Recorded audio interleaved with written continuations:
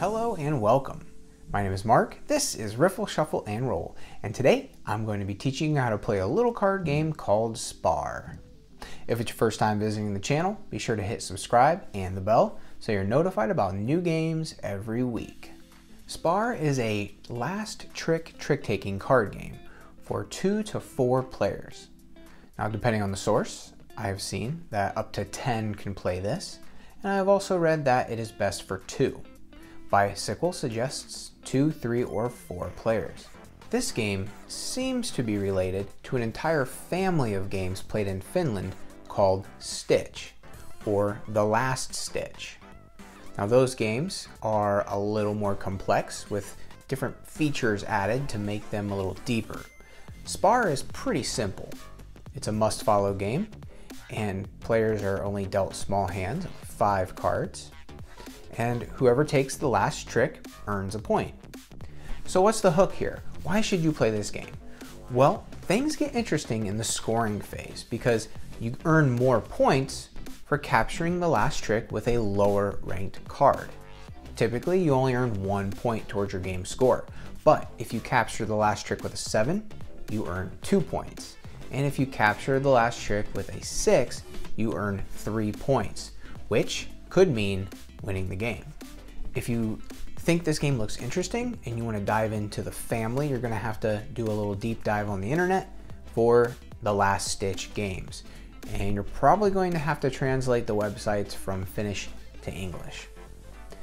With all that said though, let's dive in and learn how to play Spar. In order to play Spar, all you need is a standard 52 card deck that we're going to cut down to 35 cards and a way to keep score. To prepare the deck for the game, you're going to cut each suit down to 6 low up through ace high. The spade suit is only 6 low up through king high. The ace of spades is removed. Determine a dealer. That player will shuffle the deck and then deal 5 cards to each player. Cards are dealt first in groups of 3, then 2. The rest of the deck is placed off to the side. It is not used for the round. The first trick begins with the player seated left of the dealer. We'll play that the dealer is here at the bottom of the screen. Player 1 leads the first trick with any card from their hand. They've chosen to lead the first trick with the King of Hearts. Following players must follow suit if they can. If they can't, they may play any card. Player 2 had the 8 of Hearts, so they followed suit and played it to the trick. Player 3 could not follow suit, so they played the Queen of Hearts. The highest ranking card in the suit that was led wins the trick, so the King of Hearts wins the trick. Player 1 will collect and lead the next one. They lead the next trick with the 9 of Diamonds. Play passes left, and each player must follow suit if they can.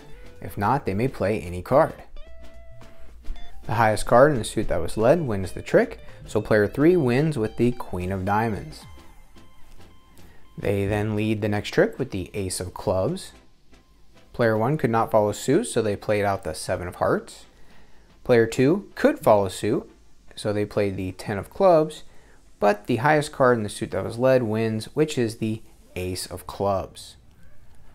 Now they let out a spade, the King of Spades.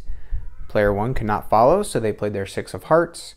Player 2 could, they played the 6 of Spades, and the King wins it. And here we are at the final trick, the only trick that matters for points. The 7 of Diamonds was led, but player 1 takes it with the 8 of Diamonds.